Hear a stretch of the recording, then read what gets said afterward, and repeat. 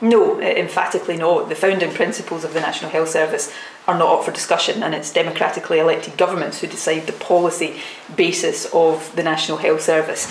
The NHS in Scotland, as across the UK, like health services across the world as we come out of a global pandemic, is facing significant challenges.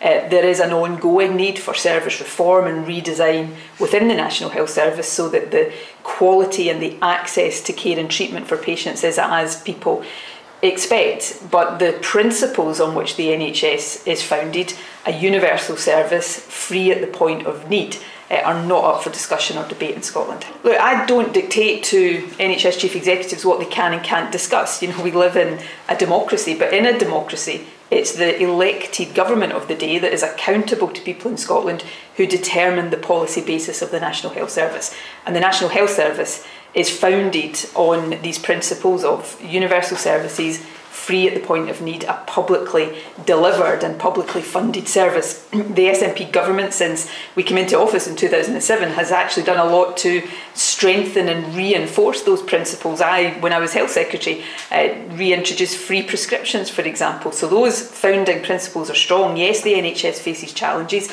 but it's important that we address those challenges within those important principles. So in Scotland, we have challenges, but we also have funding for the NHS that is proportionately higher than other parts of the UK. We have staffing levels in the NHS proportionately higher than other parts of the UK. And while there are big challenges and lots of pressure on the NHS in so many respects, our National Health Service in Scotland is better performing than other parts of the UK. So we will continue to focus on supporting the National Health Service, but let me be unequivocally clear, we will do that within those long established, well accepted and I think almost universally supported principles of a public service free at the point of use and need.